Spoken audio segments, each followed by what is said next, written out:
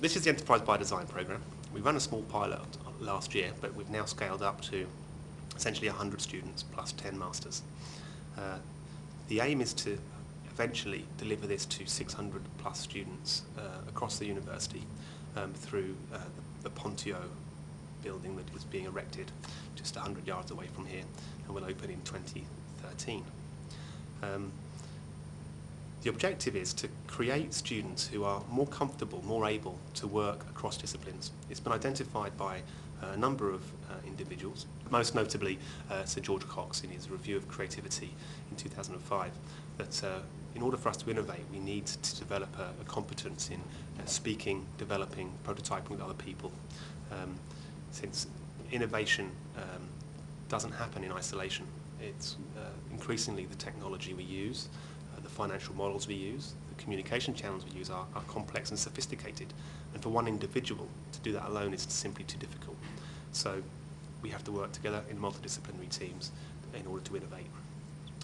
This particular programme brings together business school, creative media, engineering, product design and business to develop a series of products in answer to a brief we set collaboratively with a local company called Gellert that design, manufacture, or at least import manufactured camping equipment from China.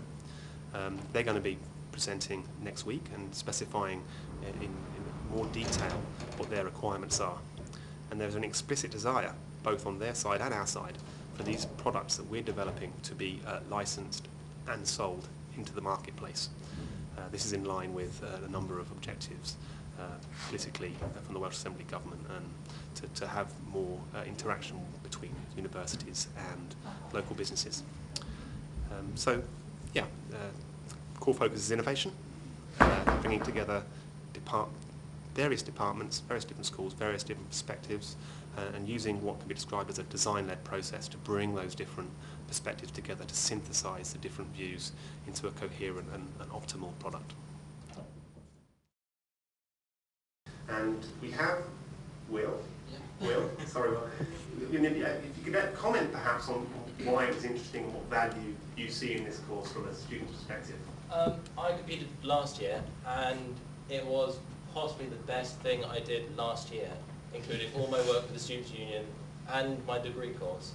Because you do your degree and you have these lectures that you go through, you learn things out of textbooks, but you can never really apply them.